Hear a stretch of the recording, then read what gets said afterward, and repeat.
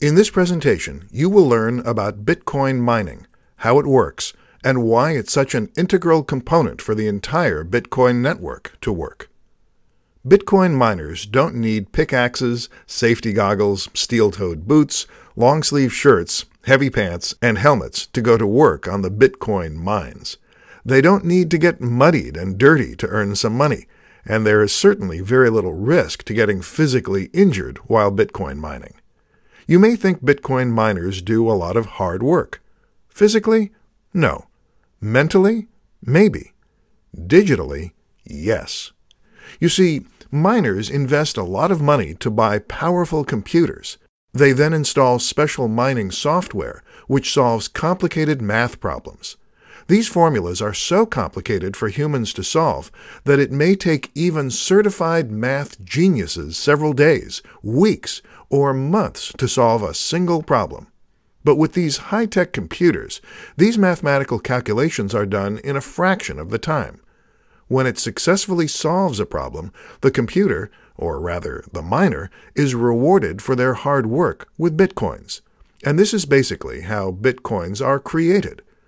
The more miners there are attempting to solve problems, the more stable and secure the Bitcoin network is. Of course, receiving bitcoins as reward is more than enough incentives for miners to continue doing their jobs. You may think Bitcoin mining is super simple. In theory, it does sound pretty simple indeed. You just go out and buy some powerful computer, install special software, have it solve math problems, and receive bitcoins in return.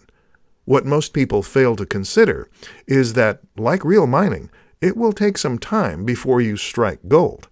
The more miners there are, the more competition you have in regards to who gets to solve the problem first.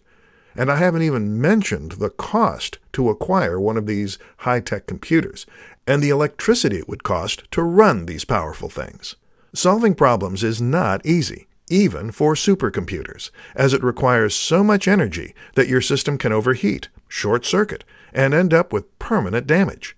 Because of these stringent hardware requirements, more and more miners are joining mining pools, which allows them to solve problems faster and puts less strain on their computers. The amount of Bitcoin rewarded to each member is proportionate to the amount of work done. For more free educational content, visit learnforfree.biz. Content produced and distributed by AllSuperInfo.